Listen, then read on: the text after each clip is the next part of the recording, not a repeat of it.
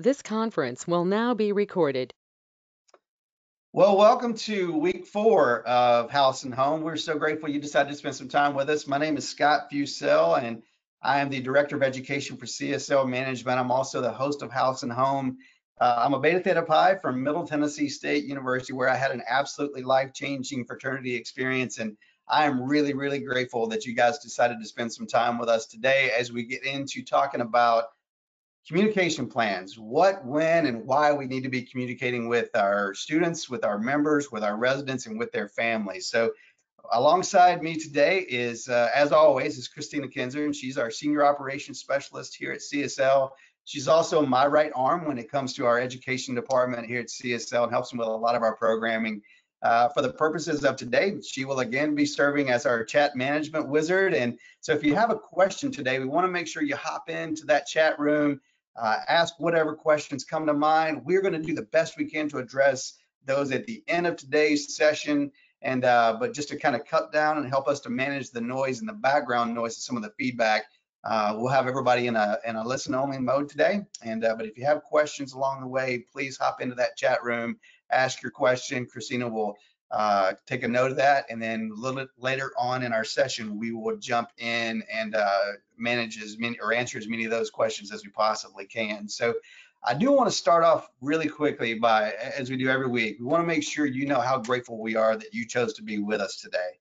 By showing up, again, that reveals to us every single week that you care deeply about these facilities, you care deeply about these students, you care deeply about the experience that we are preparing for them. So that says a lot about your commitment to your organization and commitment to this movement. And so I need you to know how grateful we are for the good work that you do. It matters, and it's more relevant, and it's more necessary than it's ever been. So thank you, thank you, thank you for being with us today. Thank you for everything that you've been doing and everything that you're doing going forward. So as I mentioned earlier, today's session is all about what, when, and why to communicate with our members and especially their families. So let's talk a little bit about what you can expect today. Here are a few of the things that we're going to cover.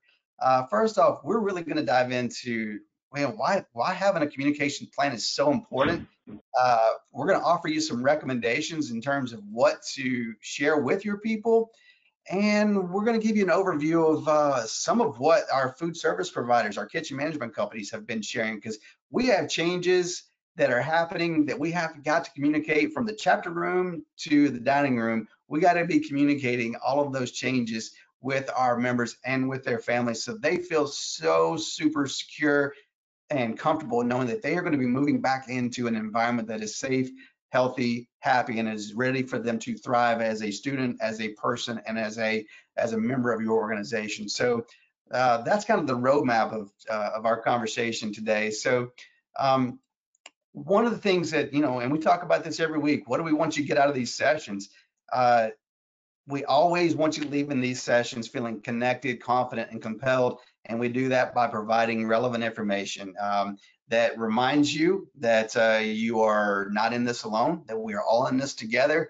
And if you can leave here with 3 or 4 new tactics that help you to be more ready than you were when you showed up, then man, that is a gigantic win today. So we have been talking the last few weeks about roadmaps and recommendations, have been talking really at a strategic level about some of the things that we need to be considering. Today, we're going to kind of put some meat around those bones. So we're going to dive into providing you some tactics for those strategies and provide you some steps that go along with those roadmaps. And we're thrilled about what this session is going to enable you to do and to communicate with your members and their families. So again, we want to provide some clarity in terms of what this communication should look like, what you should be communicating, and hopefully that provides some confidence where you can actually step in, work with your local house corporation, work with your national house corporation, and really solidify yourself as a really valuable partner in this process. Again, none of us know as much as all of us. It's taken all of us to team together, to work together, to partner together, to make sure that we are prepared for this fall, because it is uncertain. It is a different situation than we've ever experienced before. So if we can help provide a few tools that enable you to be a stronger partner with the team that you're working with, man, that is a gigantic win for today. So really want to encourage you to lean in to your role as a powerful partner in this thing we call fraternity and sorority. So making a return appearance today, no surprise, is Woody Ratterman. He's our managing partner here at CSL Management. He's going to be providing some color to some of the content that we shared today, and we'll have a few things to share with you from a bigger picture at the end of our session. But we're really excited today to introduce our guest speaker, Bill Reeder. Bill is the president for Campus Cooks, and he's a Phi-Sci from Northwestern University. He has spent, like many of us, has spent the last 3 months really figuring out, okay, how do we close down our homes and our kitchens and our dining rooms really quickly? And how do we get our members and our kitchens and our staffs ready for what this fall is going to look like? So he spent a lot of time developing communication plans for not only his staff, but what he's communicating out with his client base, and has really developed a really wonderful overview of what we should be sharing with our members and our teams as well. So with that being said, I want to say thanks so much to Bill for carving out some time for us today. Turn it over to him. Bill, take it away. Thanks for being with us. Thank you, Scott, for that wonderful introduction. Well, with all of us, the past 90 days, beginning mid-March, has literally been drinking from a fire hose. None of this was planned. It all came about rather quickly. And at that point in time, communication had to start. Had to start not only for current clients, had to start for students, had to begin with employees. So you had, at that point, you were getting out information. Everyone was looking for guidance, for leadership. And so from that point in time, we've been putting out communications over the past 90 days. And one of the key parts of communication and part of the guidelines we've been going by is developing a cadence, meaning we're trying to do it timely, but also where it's expected. So we've been putting our communication about every 15 days and talking in general yet specific terms. You do have to paint a broad brush, but yet people are wondering about how they're individually affected. So some of those guidelines I want to talk about today is not only the guidelines, but also how this session can help you create a communication plan as you prepare for the fall opening. I want to create a blueprint for you to have effective communication, a roadmap as you begin to open up your chapters for the fall. We're going to offer suggestions, not only myself, Woody, and Scott, but also when and what you're communicating to your returning members as they prepare for their fall return. A couple of things I really want you to think about, and I would challenge you. We're in a period of anxiety and uncertainty. And how do you assure your students the execution of a safe environment upon their return to school? And the second thing, how do you make someone's son or daughter feel safe in this new environment? And that's what we're trying, that is the goal. So as you look at your communication, and when we talk about the importance of having and executing a communication, again, we want it to be consistent. That means 2, 4, 6, 8 weeks to service. We want to provide news and updates, information, helpful content as the situation develops. We want to utilize our vendors for materials they can provide to outline steps in the process that we're keeping everyone healthy. You want to provide updates from the national organization and from the university. And one of the things that I've tried to do is stay in my lane. There's a lot going on, from a legal, from a financial, from, not only from health departments, to food service, to cleaning services, is kind of understand that we can be specific, but yet general, because we don't have all the answers, and these situations are fluid. So that's one of the things that we've really, been aware of as we've communicated. So as you see from the slide here, some of the touch points we want to talk about is we want to communicate to all our constituents. It's key. Now more than ever, people need the information and they just want to know. We want to share what we have done. We want to share what we're going to do. And also we want to provide clarity and confidence in our plans and expectations.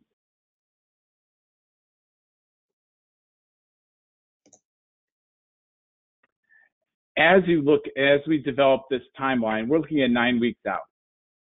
We want to share from a local house corporation perspective, and as well from facility managers and house directors, what have we done and what we will do.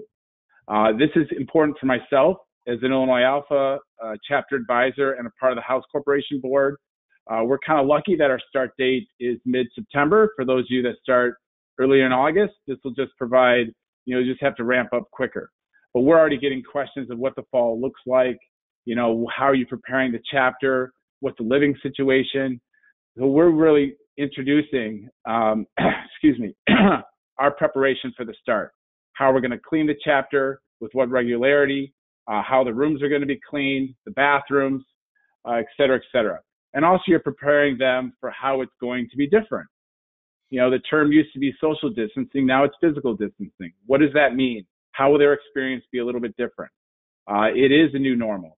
And, displaying an understanding and empathy that at this time you're not able to provide all the answers and details, because if you're like me, I'm waiting on what Northwestern's guidance is going to be, or from a national guidance, or from a local guidance. You're doing the best you can to provide what you know at this moment to make them feel safe. Scott, can I jump in here just for a second? Anytime.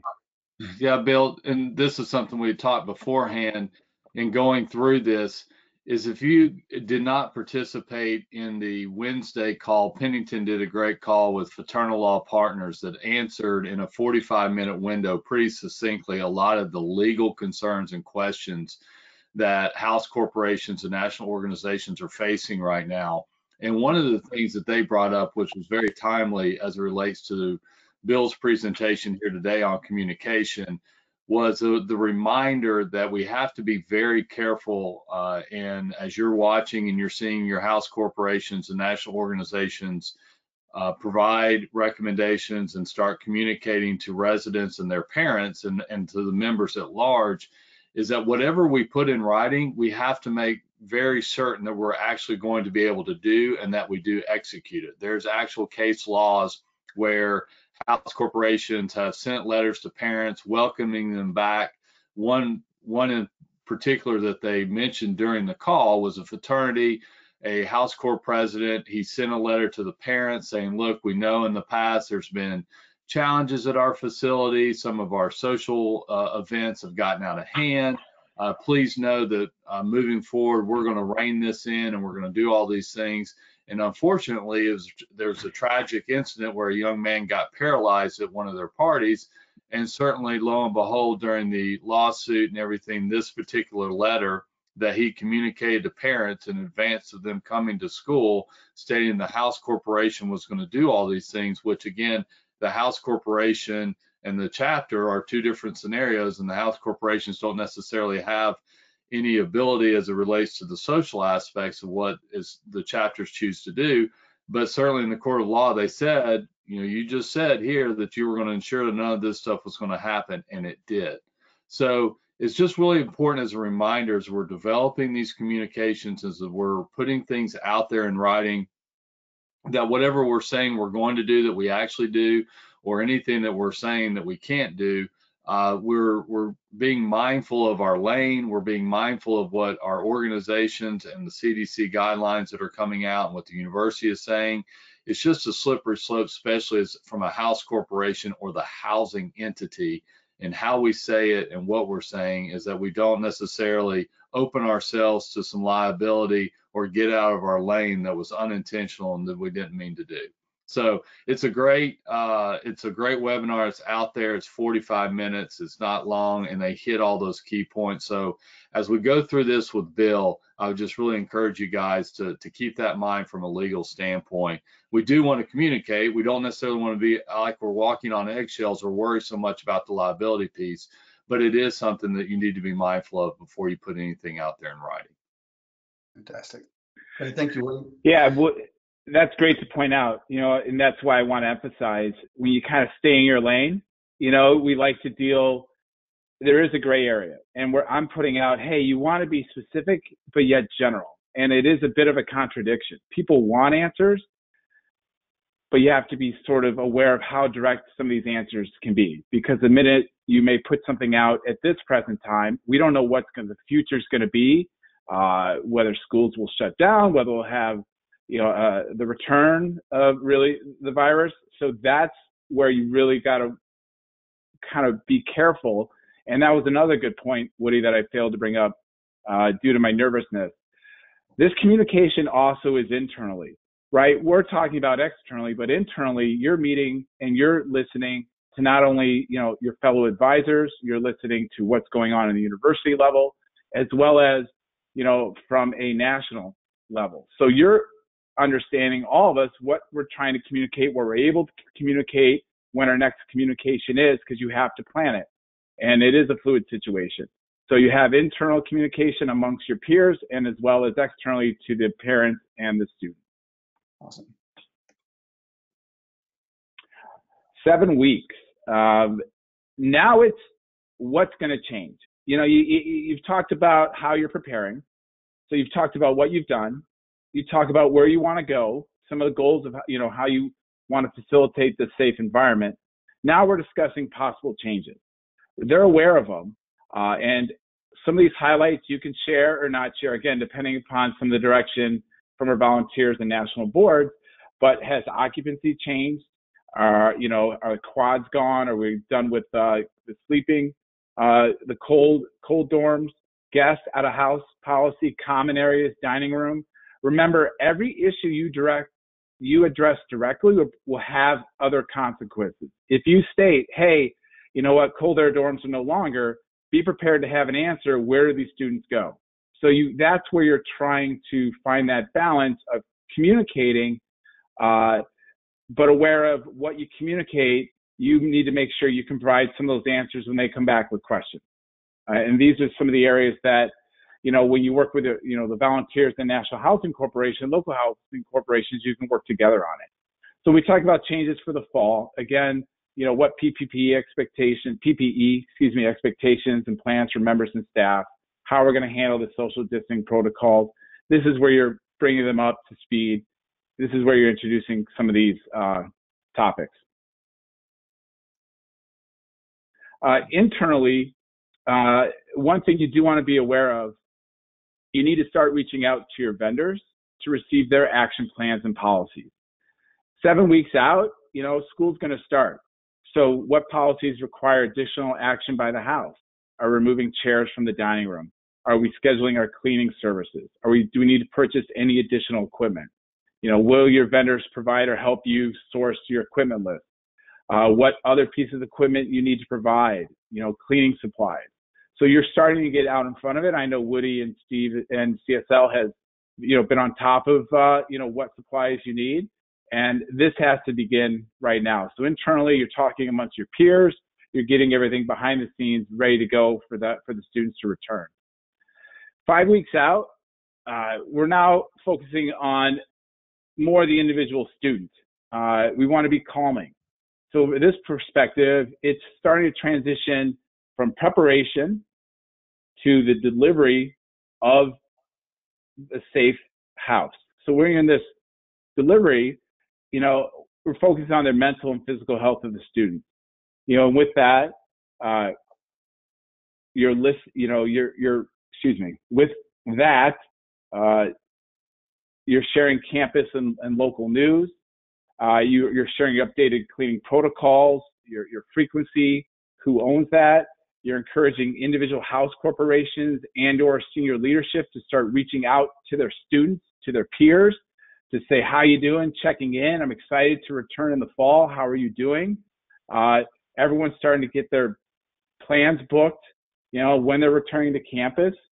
So this is where you can start listening, utilize your network of volunteers, utilize your peers, listen to their best practices they're doing on these various campuses, and as well as you're starting to pay really close attention to the governing bodies and their guidance. This is where the universities, by this point in time, should be communicating to their general student population. So a lot of this resources should be on their website, their newsletter. You're tracking what the state and local guidance is, because they're getting more and more specific. They're starting to develop these plans each and every day. They're making announcements of when schools are starting, when they're ending, but they're also starting to address these specific issues that you can take guidance for your chapter.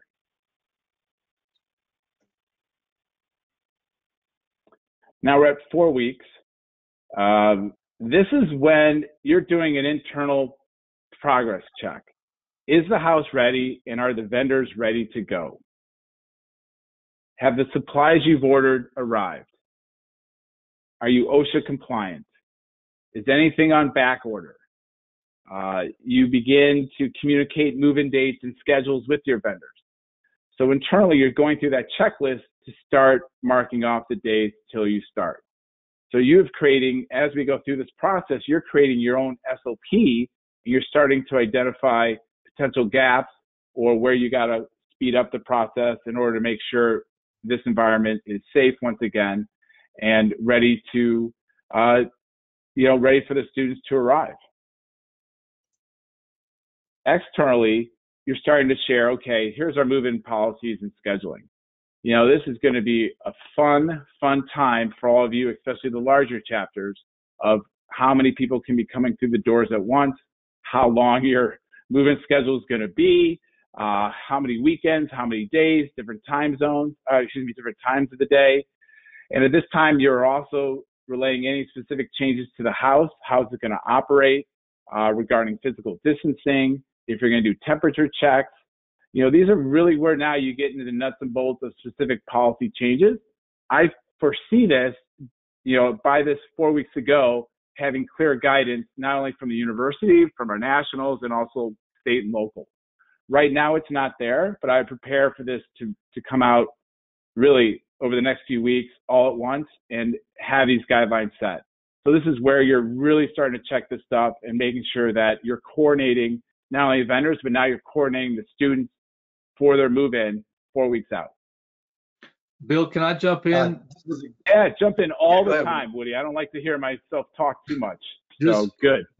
This is a really key point that, again, we've just come across in the last 2 or 3 days. So it's really timely. And what you're saying here is that what we're hearing, at least from a handful, I don't want to say like we've heard from hundreds of universities. We've had the opportunity to listen in on a few recent conversations that universities have had with their fraternity and sorority communities directly, and we expect more and more will be coming. And what we have heard, so this is just really important as you're working with your house corporation board and your national organization, and we will certainly be doing it with our clients as well, is the university may ask for something in writing in terms of your preparation for the fall.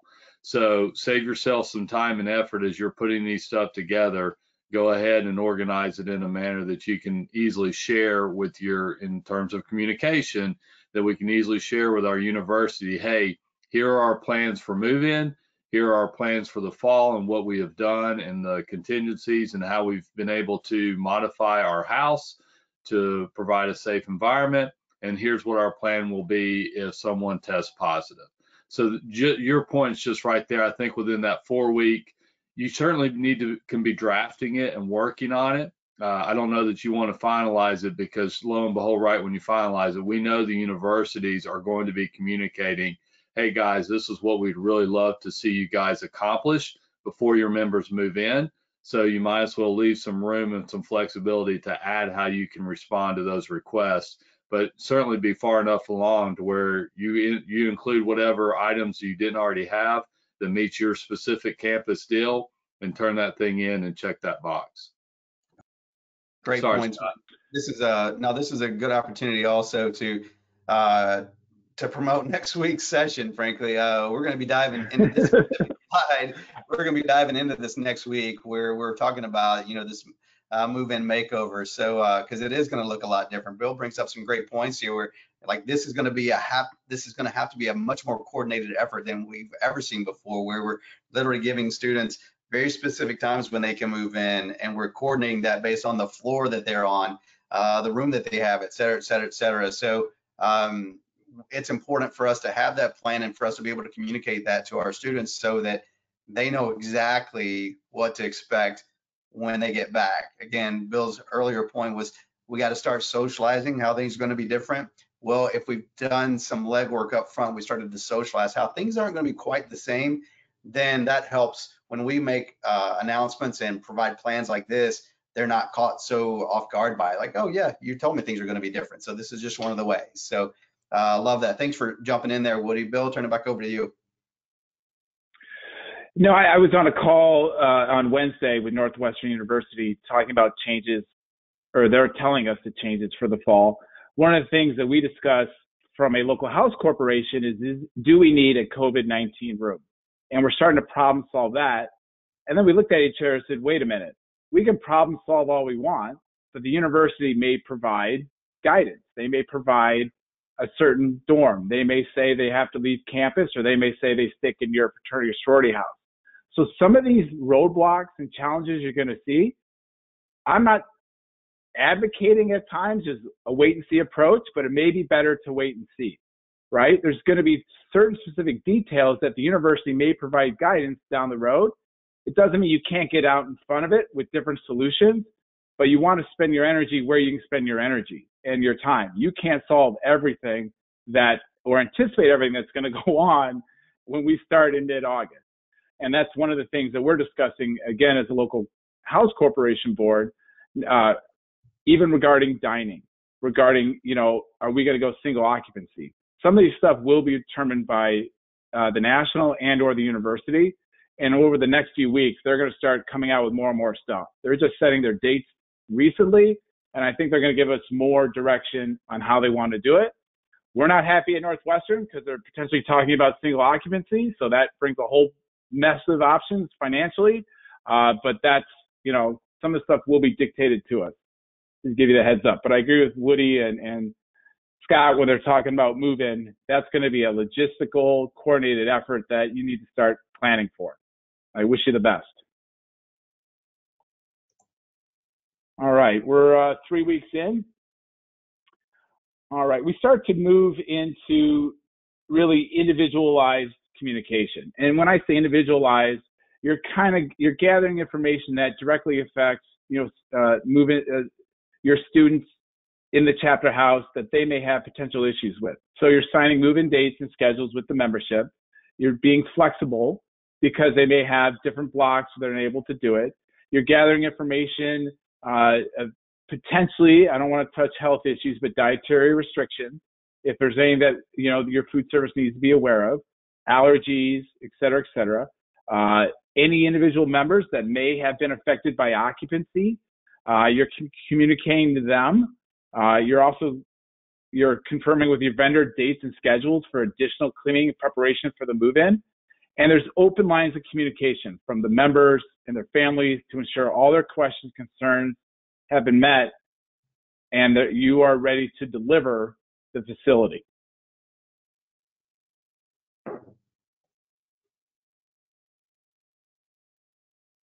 Now, you notice throughout this communication plan, I haven't really delved into your response.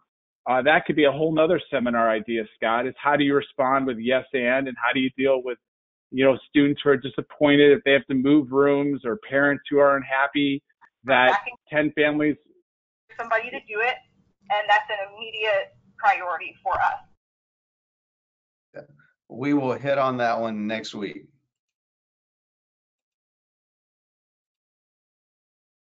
Go ahead, Bill. I have to unmute myself on the computer. That's the trick. So I apologize. I didn't hear the question, so I'm unable to answer it. But yeah, I'm not here to give guidance on directly response. I was just stating that's something that people have to be prepared for as you not only work with the university on how flexible they are, but also your students and the flexibility that you have is preparing for them to return. Students are returning. They want to come back. I mean, I can't tell you in my neighborhood of how many college-age students are back on campus because their internships fell through and their parents are sick and tired of being around the house for the past 90 days. So they're ready to start and they're ready to go in to your facility. So that I can guarantee. Now we got 10 days. 10 days to go. This is your mental checklist as advisors, as facility directors, as house directors to ensure that whatever forms you've needed are printed, quote unquote, I'm not touching waivers, whatever waivers you need, everything's ready to go. If you're going to do surveys when students come back about, hey, what they want to see change, what they want to add to this experience, that's ready to go. You've assigned a timeline for when you're going to do a check for PP inventory. You're starting to plan ahead of the next order when you potentially have to do that. You're marking on your calendar. You're assigning timelines to evaluate receive feedback, and possibly improve. So you're getting ready for this communication. If I didn't mention it earlier, communication is two-way. So we want to make sure we're listening to our students about what they're seeing, experiencing, and improvements we can make, because they may come up with the easiest solution because we've been knee deep in it for the entire summer. So sometimes a fresh set of eyes are going to be like, oh, that makes a lot of sense. We should put this here. We should do it that way. So this is where you're really getting prepared to open yourself up for not only them to arrive, but to make sure they have means and they have avenues that they can provide feedback and and a better understanding of what they're going through. What do we got? Move-in day expectations according to the form, and we're moving to day of the move-in. All right, let me get to that slide. All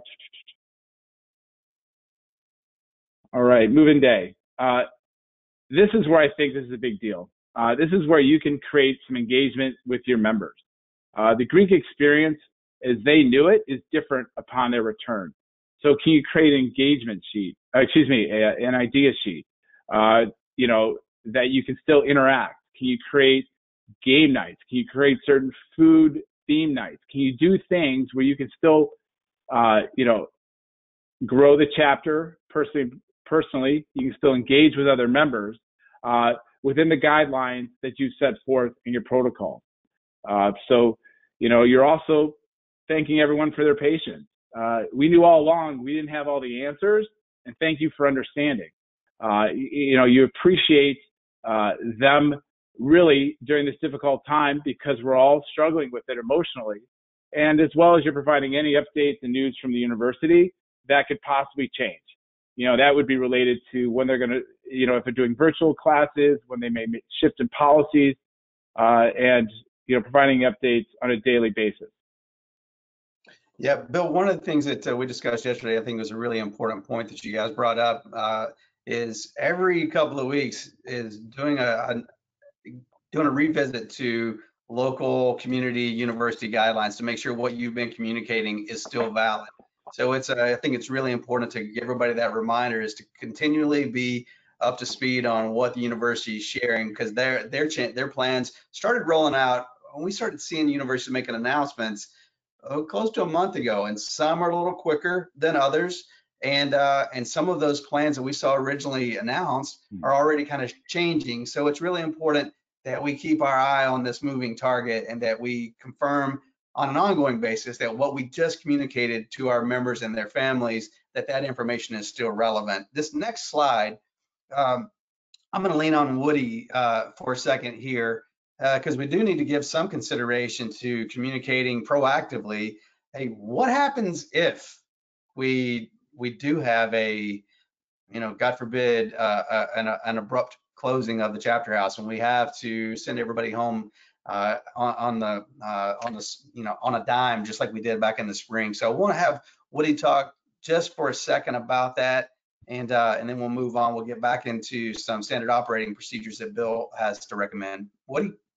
Yeah. So as we were developing this program with Bill and working through the sequencing, one of the things that came up, we will be participating and presenting a webinar next week with our friends from MJ Insurance. They had reached out about what to do and what our recommendations are and how to handle a house that may be sitting vacant much longer than it normally does, whether it's over a winter break or summer break type situation, and what are some of the contingencies that need to be in there. And it got us thinking, as Scott's point is, okay, so what, from a communication standpoint, you can certainly participate in the webinar next week if you want to see about the operational and the logistics behind it. But from a communication lens, what are the things that we need to be thinking about and we need to be illustrating in anything that we put out there when a building or when we do have to shut down, whether it's because the house core of the organization makes a call because there's just been too many cases of COVID-19, the university shut us down, whatever the mandate from the city. However, what are those different pieces that we need to be prepared now to communicate? So when we talk about the facility, you're going to need to be able to communicate when the facility is actually going to be shutting down, when how the facility will be accessible if for some reason we shut down so quickly and not everybody can get their stuff, So when will they anticipate to hear, when you will communicate back to them? Point number two, when will they hear from you about, and how frequently will they hear from you about when they can get back, or what's their scenario as it relates to their personal belongings, as many of you on this phone had to deal with previously when the original shutdown went. So having that communication and what we learned from 6 to 8 weeks ago, what can we utilize and be prepared for moving forward? Also from a security standpoint. So understanding and communicating not only to the members and the House Corporation and the organizations as a whole, but also back to the university, the local police, letting them know, hey, our house is going to be empty at this period of time, and can we get some extra patrols? But also showing and demonstrating what you're doing to ensure the house is secure, either through your alarm, security cameras, things of that nature. Communicating to the residents what their processes will be, and so they understand, hey, if we are to shut down now, or if we are asked to shut down in a moment's notice, as Scott said it, this is what you need to understand will be the process. This is how we're going to handle your stuff. This is how we're going to move and work getting everybody out in a safe and orderly manner. And this is what we'll be communicating throughout the process. So just giving them a heads up now and communicating what that will look like. We talk a lot about when we're doing a project management for a client, and it's a major renovation, and now we've just moved everybody back in, right? Or it's a brand new house. And so we bring all the members in the house and out of house members to the house and talk through what does it mean and how do operations look within this house. We're communicating what that's going to be different. I would say, especially as you kick off the new year, and as Bill has been talking about, it's going to be different. So it is certainly reasonable to gather everyone, probably through a Zoom meeting or something, to observe social distancing, but get everybody on the same page and take that opportunity to communicate to them, hey, if we shut down, this is what it's going to look like. Same to your staff. If you have a cleaning staff, if you have a kitchen staff that you're, especially as your role as a house director that you oversee, make sure you've communicated to them what it'll look like. And then also to your vendor partners, be proactive now in developing what those pieces will be in terms of what they can expect. Access, if their services could be limited, this is probably what we would be looking to. Want to make sure you're going to be flexible, because we know when we shut down, we're going to go right back into that cash preservation, minimizing expenses. So being able to communicate what they can expect and what they can be seeing is really important. So as we were developing next week and we're thinking through this, there's a lot of communication elements that you could be talking through and preparing for now, between now and August, that you already got ready and you can ship out in the moment's notice if something unfortunately does happen and we do shut down. Awesome. Thank you for that, Woody. All right, Bill, talk us through standard operating procedures. Great. I will. I'm going to tangent quickly, Scott, if you allow me, in anticipation of a potential question. One of the things I didn't touch upon is quickly, the form of communication and really how you're doing it. The things we're talking about, there are a lot of subjects. So I would recognize that you don't try and hit 5 subjects in an email. It's much better off, especially with my attention and lack thereof. You want to keep it short, you want to keep it brief and direct to the point. If we start communicating an entire manual or 3 pages, the students and even parents necessarily won't look through it. So number one, let's keep it concise. And if we have to do more regular communication to make up for all the topics, err on that side. Number two, make sure we're communicating with the student leadership, in advance of sending this communication out, because they can then share it within their own chat rooms, WhatsApp app, whatever they have. So you're abiding by that rule of 7. We're going to have to communicate this thing 7 times, but it's in a very short window.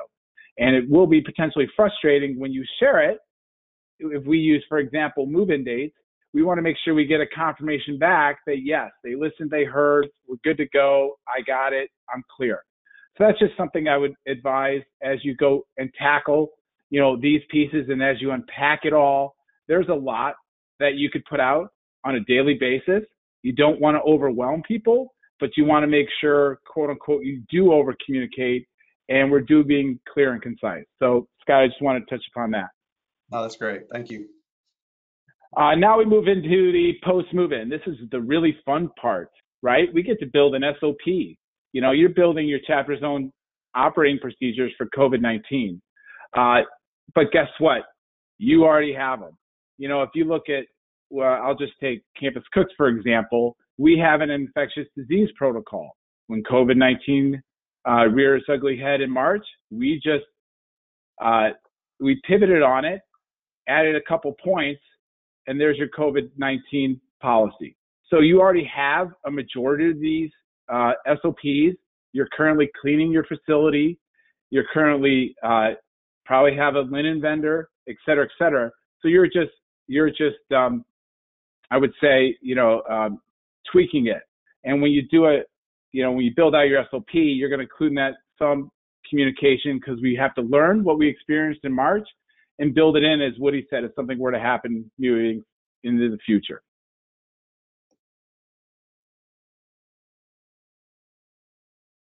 Here's a summary of final thoughts. We want to talk about, really, we mentioned 60 days out. We're just talking a cadence, whether it's weekly, bi-weekly, every 15 days. You want to create a cadence. We want to communicate our progress and what we're going to do. We then want to talk about changes and potentially how they affects the membership. And then within 30 days, we're talking more about individual members and how they're affected by move-in and expectations, and also physical distancing. And then 15 days out, we're trying to get prep for that move-in, and as well as starting to listen and see how we can enhance the Greek experience. Something to think about and keep in mind, on the student's mind is, how will school be different? From their perspective, they go to school every year. They've been trained for the past 18, 19, 20 years. Fall ends, we go to school. So it isn't like we're re-onboarding employees, workers who are coming from remote back to the office. That's something new for many of us. But the students are already in that pattern. The thing that it is, that it's not the same as it used to be. So I would look at how you have to re-onboard these students into your chapter house when they arrive. We can talk about meetings. Again, we can talk about engagement pieces like surveys. It's just there. So be aware of it. And the last thing I really want to talk about is celebrate, right? Everyone's back. Everyone's excited. We put in a lot of work, not only on the close, but in that preparation, delivery, and now maintaining the facility. So it's a good time for the chapter to celebrate with your peers, because it's great we're back. And it's a tremendous thing that we're back at school, because nothing is like the collegiate experience. Awesome. The last thing before I finish up, last 3 questions you do want to think about is looking at the Greek experience and how that can help reduce our students' anxiety. How can we help them come back to school and feel safe, feel engaged? Number 2, when we rebuild this, where are we starting? What should we keep doing as a chapter? Do we need to change anything, et cetera, et cetera? And then as well, this time away, what has it revealed about my chapter's culture? What has been the strength that's come out of it? How have we bonded via Zoom, or how have we stuck together? So it's a good introspective time to look at the culture of the chapter and see what it's revealed. Thank you, Scott. Awesome. Thank you, Bill. Well, let's dive into some Q&A here. Christina, what are you seeing over in the chat room? I haven't seen any questions yet. Somebody did ask if we could provide the link to the replay for the Pennington and Fraternal Law Call. I did go ahead and put the link to Pennington's website and that specific webinar in the chat. It does say if you fill out the form, then you can access the video. Perfect. Thank you for doing that. And if anybody has any questions and wants to go ahead and put them in the chat, then I will let you know.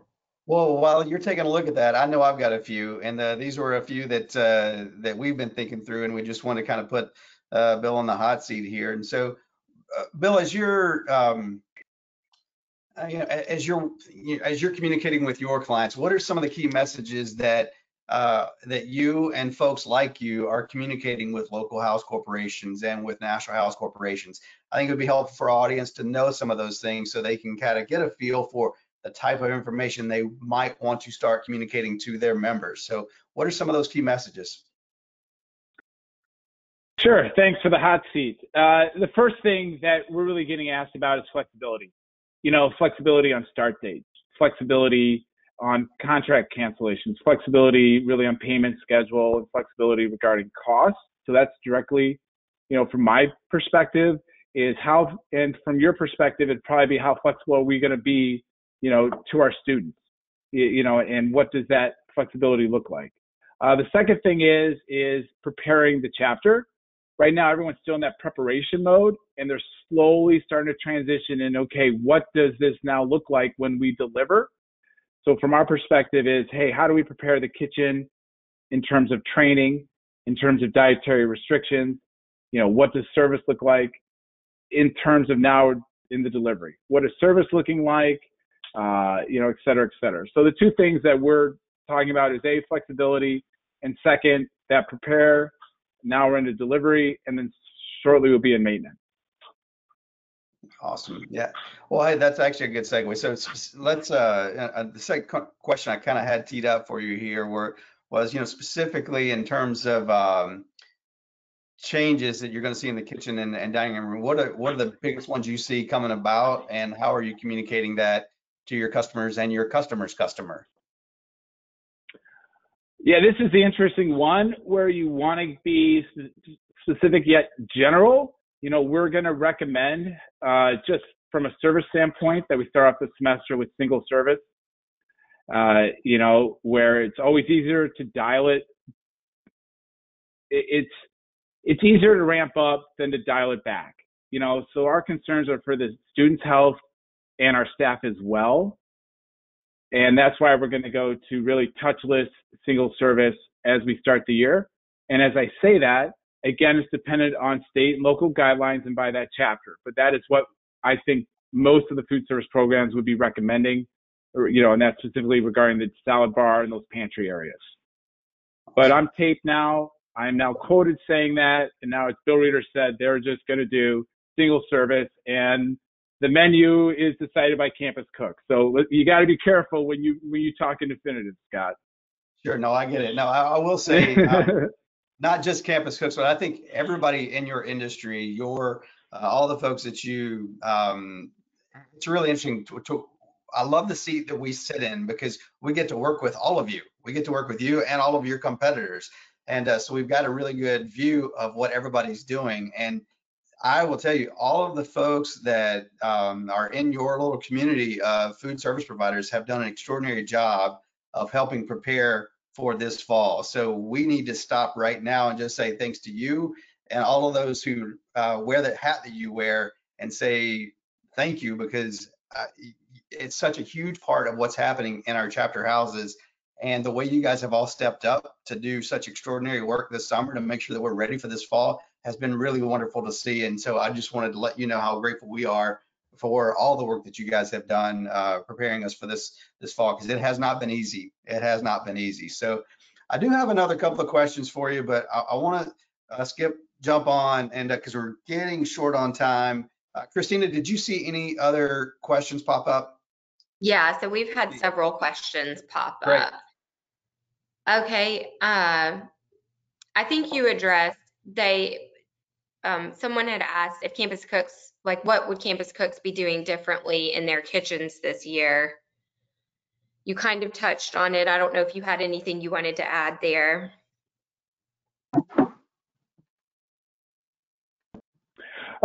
Again, we've had infectious disease protocols written, part of our playbook. We are also OSHA compliant. So what we're looking to do is just further augmenting that training for the chef, retraining, quote unquote, to ensure we're doing that. We're also looking at, obviously, service. How does that look like? And I just mentioned that, whether it's full service, plated, or single service in terms of, placing containers. So those have been our focus. And as we're writing our guidebooks and sharing our materials, we need to prepare the kitchen. we need to deliver the food service, and we need to maintain. So things we've adjusted, of course, are back to, focusing on our 7 keys daily, implementing now temperature checks for your staff, et cetera, et cetera. So I don't want to, go on to a litany of things, but it's all with the guys that we need to be, we need to look out for our student safety as well as the safety of the staff. And I would let everyone know too, on our website, again, to Scott's point, the kitchen management companies have been great, and we've been capturing, and they've been so kind to share their SOPs and other documents they've developed. We've captured them and we've loaded them into our COVID-19 site. So they're there for you to review. Great. Thank you, Woody. Christina, what else you seeing?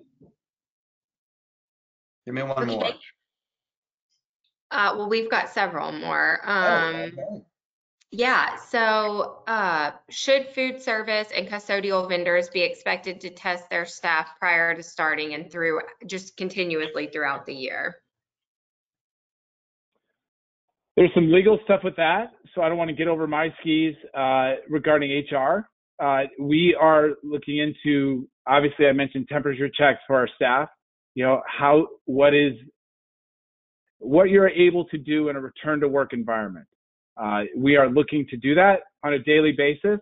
We, of course, have to run through, when you look at that, HR and attorneys, because there are unintended consequences. It's the same thing to a return to work. If you're looking for employees and students, how much can you ask them with temperature checks? How much can you ask your employees when they turn to the workplace? Have you been having these symptoms? So there will be ways to do it, meaning you can probably ask, I don't want to get, that's probably a better question for MJ, or I could get the director of HR on.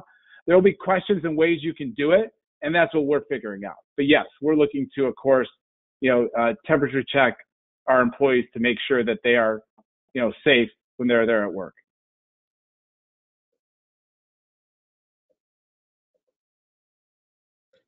Perfect.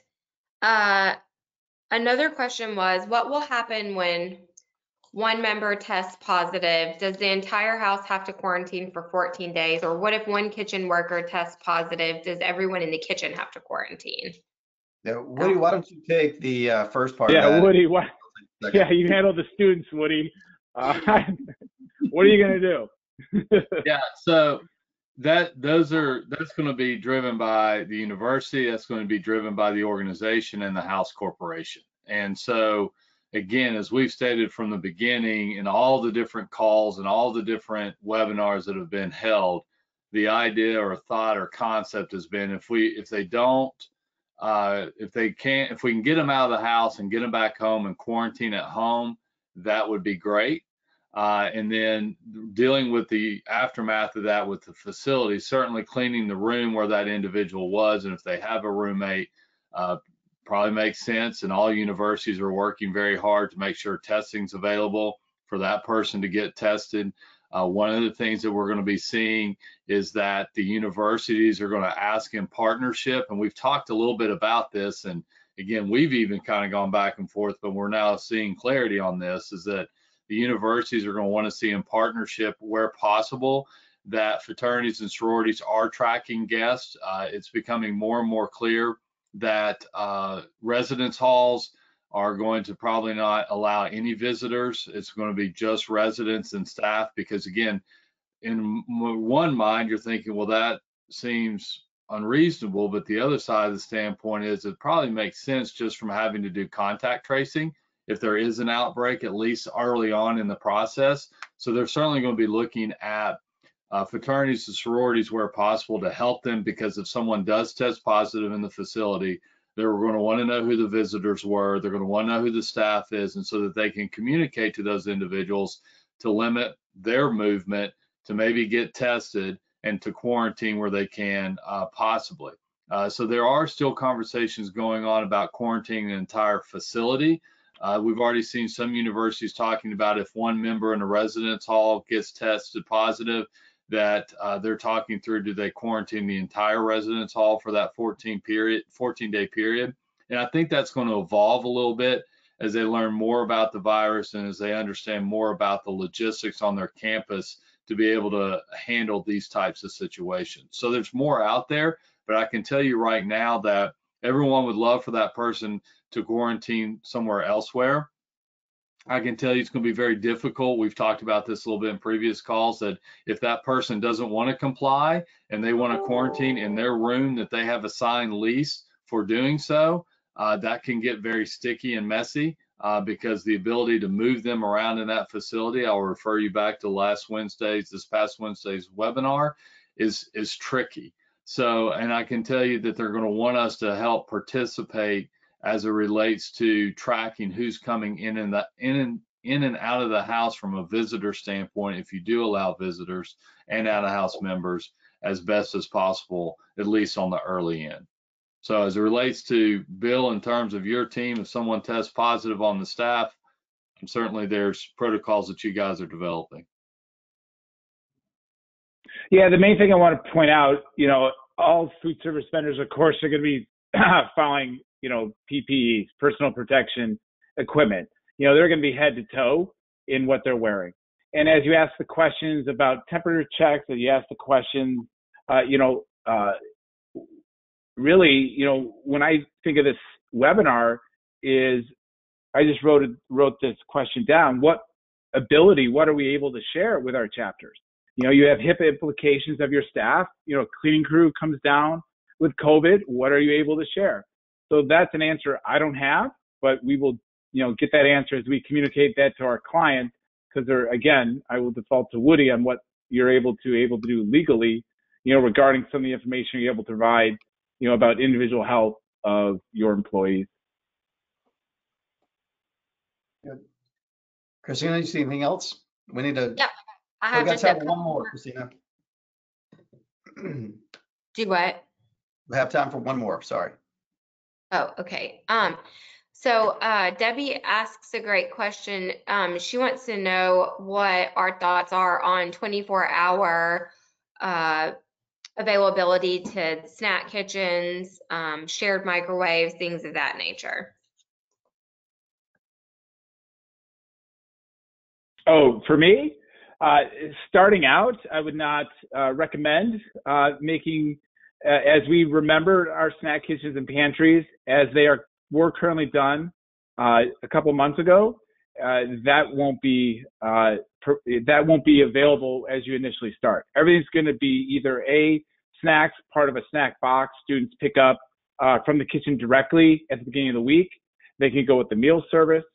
Secondly, and in some cases, depending upon the location and the state and the chapter, everything could be single service if you need to within the snack area. But yes, you're not going to be able to dig your hand into a thing of trail mix or open boxes of cereal. I'm not sure that would be a recommended practice. Right. Bill, I do want to ask one more quick question, then we'll move on. And just a heads up for everybody that's on the call, when we talked about being nimble and maybe shifting some of our programming, this is one of those topics. I know what's happening in the kitchen and the dining room is a big topic, and this is going to be one where we'll probably put Bill and a few of his counterparts on a panel, and we'll have a town hall about this very specific topic. So we could spend hours just talking about kitchen management specifically as to how we're going to navigate it going forward. So one really quick question though, Bill, will you guys be doing, or will food service providers, will they be doing temperature checks each day for their team that's in that kitchen? It's a part of our standard operating procedure. We also have to take the time, I default to what you're able to check for and how you ask those questions according to HIPAA laws and potential legality issues. We are planning to it, again, within our SOPs, and I cannot answer, because we've just written it, of what we're allowed to do. But I know there's workarounds. Does that help you out, Scott? That does. What we will do is I'm sure that information is evolving, and we'll get a clear answer on that before we have this town hall and talking about kitchen management, dining room management, et cetera. So, Woody, Christina, any other final thoughts? Well, I have one more thing, just one more question that I feel like is a good one that I think Woody can touch on maybe just really quickly. But it was, are there any best practices on how to determine who is prioritized for student housing, with the caveat that some members might be displaced, or any communication practices around those displaced students? How do you communicate that or ease maybe some anxiety surrounded around that? Yeah, I was reading that. Are they meaning displaced because they tested positive? Yeah. Kaya, I don't know if you can unmute and ask. Hi, no, I was just speaking directly to, because we're changing quads to doubles now for the University of Maryland in particular, and triples to doubles as well. Those students are going to be displaced. And so just wondering if there are any communication practices that folks have been utilizing when considering those students, or just having the conversation with our chapter leadership about how to communicate that we are going to have to prioritize specific students, maybe around specific needs, but just wondering if this has been any type of conversation y'all are having. Yeah, so we've had just a few on them, not a ton. And what we've heard at this point is that the communications have certainly been, to your point, chapter leadership based, advisor based first and foremost, and calls, right? This isn't necessarily something that you're just going to communicate out in writing. And so they have been having conversations exactly to your point of how they're going to prioritize those that could be displaced or have to go find housing otherwise, and they're working with the university too to help accommodate some of that. Now, at the University of Maryland, it's a little unique because a lot of those houses, a large majority of them, are considered university housing. So I'm going to guess there's going to be some flexibility into the ability, hopefully, to spread them across the campus just in other facilities. So they're still on campus, they're just unfortunately not in their fraternity sorority house. And those prioritizations have been, we've been in participated in at least one of those conversations of how the prioritization might work. One is anybody want out? Does anybody want to be in a different facility? Because they may appreciate the fact of the ability to have a little bit more wiggle room, or they're not really 100% comfortable in social distancing within the fraternity sorority house themselves. And then two, it's really been, they've looked at when they signed up originally, where they are in their academic studies as it relates to progression, sophomore, freshman, et cetera. Most organizations have point systems, so how they've been on points. So they're trying to be as fair and as reasonable as possible in that, but I'm sure there's not going to be a perfect piece. But as the communication is, certainly the leadership side of it from all stakeholders, house, corporation, advisors, organization, and chapter leadership. And then with that, there were going to be individual conversations directly with those impacted. Great. Thank you, Woody. Yep. Bill, any final thoughts to share with the group before we wrap up? Sure. I know you're going to have food service webinars in the near future. You know, one of the questions that really is surrounding this food service. So one of the things I just want to follow up with is, as you prepare your chapter house and things that we're doing, obviously we're having an opening checklist for cleaning and sanitizing the equipment. You know, we're setting up training SOP for enhanced training on communicable disease protocols. Your food service providers are now looking at options for dining, you know, how the meals and snack beverage services are going to be delivered, as well as personal protective equipment, signage, what goes into your dining room. And then when you get into maintenance, it's what you have to do the rest of the year. And these are continued cleaning and sanitation procedures, daily reports, SOPs, and with that, staff and tune sick protocols, SOPs. So that's adherence, as you're asking, to self-wellness, monitoring, and in the case your staff is sick, coverage plan. All these companies are going through these things and they're vetting them right now, and they can definitely be more definitive as we learn more, not only from the university, but, you know, state and locally. So hopefully that answers those questions for, you know, and sums it up for the individuals that were in the chat room. Awesome. Great. Thank you. Man, great conversation today. Before I start to wrap up, I just want to thank Bill for spending some time with us today. Incredible job. Great information in terms of how to break down your communications by topic and in small doses, and the cadence with which we need to be sharing that information. So Bill, thank you so much for spending some time with us today. Thank you so much. We appreciate you. You're welcome, So, and thank you for having me. absolutely. So we'll do it again sometime. So just a couple quick thoughts as we wrap up. Want to encourage you, if you haven't started these communications, if you haven't developed your plan and started to execute on it, start now. Start now, start now. And then Bill mentioned earlier to keep the messages concise. I used to, I had a boss once upon a time tell me, you got to make your emails scroll friendly.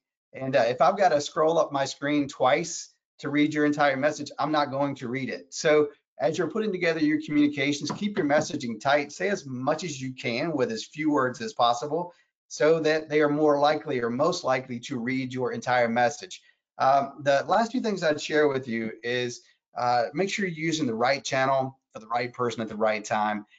The channels that you're going to use to communicate with your members probably are a little different than what you're going to use to communicate with their parents. For instance, we know that students are probably using GroupMe or WhatsApp, or they're in a group text.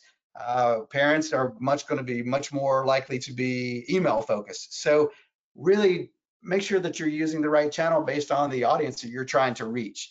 And then the last thing, just work with your local house corporation, your national house corporation, so that you all have absolute clarity on the message that is being presented, when it's supposed to be presented, and what the implications of that message specifically is. So with that being said, I do want to give you a quick heads up on next week. A quick look ahead for next Friday, we're going to be diving into move-in makeovers. So we hit on this a little bit earlier. Man, when we start talking about how things are going to be different, this is one of those specific reasons or one of those specific areas where we know there's going to be massive changes in terms of how we coordinate and manage the move-in process. So we want to invite you back next week as we dive into that, and we'll be leaning on Christina to share some of her ideas and recommendations in terms of how to manage that process effectively. Until then, again, we want to encourage you to always stay in touch. If there are questions that you have along the way, please feel free to reach out to us or go check out our website. We've got a lot of this industry-wide information that's available there on our Beyond COVID-19 page. So we'd encourage you to check that out. But until then, thanks again for all you're doing. Thanks for spending some time with us today. Go have yourself the best weekend ever, and we'll see you next week. Take care, everybody. Thank you. Hi, Christina.